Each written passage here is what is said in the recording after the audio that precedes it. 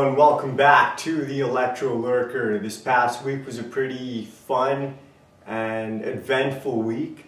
First of all, I want to start off with a bit of a correction. Last week I was talking about the Chula Vista controversy, and just to make a correction, all of the dancers as well as the judges were from the United States. But because Emotion is from Mexico, on the YouTube comments of those videos, you had a lot of supporters from both sides, a lot of people who supported the battle style and a lot of people who supported the freestyle. So there was definitely a kind of clash going down there, but all the dancers were from the United States. So I just wanted to make that correction. Now on to videos. Definitely the hardest video of the week comes to us from Quad G from Ecuador. And this guy, he made a webcam video of him dancing in his room, and like one of his arms is like the size of my head. Like for a Hispanic guy, this guy's arms are huge. They're like absolutely massive. And this guy's just going nuts in his room, just doing stuff that I didn't even know existed. So definitely hardest video coming from him right there. Also yesterday, Dance Generation USA released a video of this new dancer named Mars from I Love My Style. And I'm 99.7% sure that this video is 100% pure Vertigo. You know, Vertigo style or Vertigo dancing is kind of like the Loch Ness Monster of electro. Like, people know that it exists, but no one knows what it looks like. And trying to like ask someone to describe what Vertigo is kind of like asking a Chongo or a Guido to describe dubstep. Dubstep is like a drum and bass mixed with like a house music, and you got like synthesizers in there. You got like really dark sounding synthesizers, you know, like really from England, you know. So yeah, now when somebody asks you what Vertigo is, you can just show them this video, because this is pure Vertigo going down right here. And it's pretty dope that she learned that style, because definitely it hasn't been done in a few years.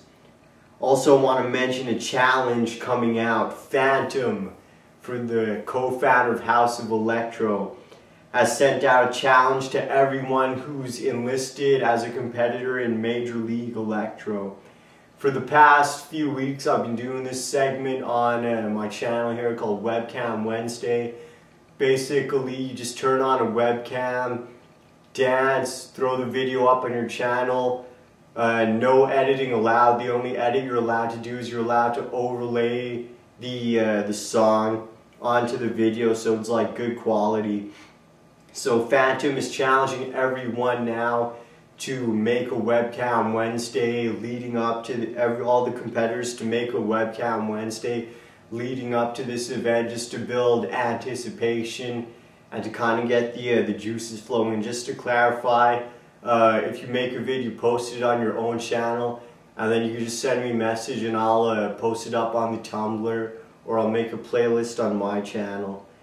And this then leads to the biggest news of the week. Biggest news of the week is, of course, the announcing of the first ever Major League Electro tournament on June 19th. I know that it's a bit far away, but already there's a huge buzz going down on Facebook. Technology tagged me in the flyer, and now every time I come on Facebook there's like 89,000 notifications. People are just talking about this all the time. And today what I want to talk about actually is just this whole concept of battles in general. Because, you know, it's always been my idea that if there was a competition in the United States, DFK would just clean the whole thing out. And that's not because I'm like a fanboy or anything, but they've been doing this the longest than anyone else. They were probably the first people to emerge after the original Portland school. So like first generation, or the first school, was Technology, Mimey, Sarah, DJ Cruz, all the people that met up at Portland. Second generation was House of Electro, DFK, and then the San Diego boom is now kind of the third generation. So DFK's been doing this a lot longer than everyone else. And you know, after seeing the Chula Vista controversy, I kind of started wondering, like, okay, DFK is more of a freestyle crew.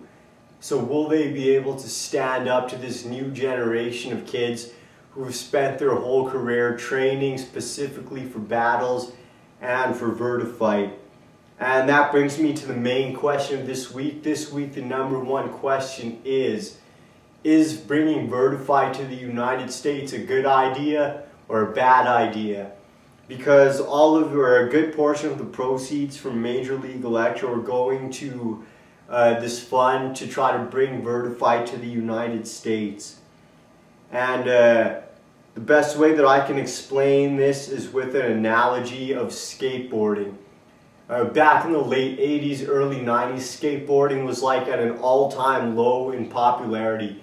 There was no like Monster Energy drink, no video games, no Life of Ryan TV show where you have guys crying for half the episode. There was like no money flowing, but this was the area where the Embarcadero scene in San Francisco, or the EMB, was flourishing. And if you just look on YouTube, type in like Embarcadero or EMB skateboarding, you'll definitely see some videos of like Mike Carroll from that era. And back then people went out to that scene just because they wanted to be part of the movement and because they loved the sport of skateboarding. But then later on in the 90s and in this past decade, when the boom happened, now you have people coming into skateboarding who are like, okay, in 3 months I'm going to have a video, I'm going to send it out to this shop, I'm going to get a shop sponsor. By 6 months I want to be in this competition. In 3 years I want to be in AM. Like, for them it's kind of like more about progressing rather than just enjoying the sport of skateboarding. And I think that if Vertifight comes to the United States, that's the kind of situation that could transpire. You're going to have people coming in who are the exact opposite of DFK. Like, instead of dancing because they like the dance or because they want to express themselves, you're going to have people getting in who are like, okay, in 3 months I want to be in this competition, I want to place at this place in Vertifight, I want to get this amount of subscribers. And you run the risk of losing this kind of a freestyle atmosphere that values, like I was saying last week, that values originality, that values art, and that values flow. And also keep in mind too that in Montreal you have Dance Till You Die, which is probably the biggest electro competition in Montreal outside of Mexico. And this isn't Vert certified, it's never been associated with Vertifight, and it's still huge. So definitely leave your comments on this video answering the question, is bringing Vertifight to the United States good or bad? And I'll see you next week. Alright, peace.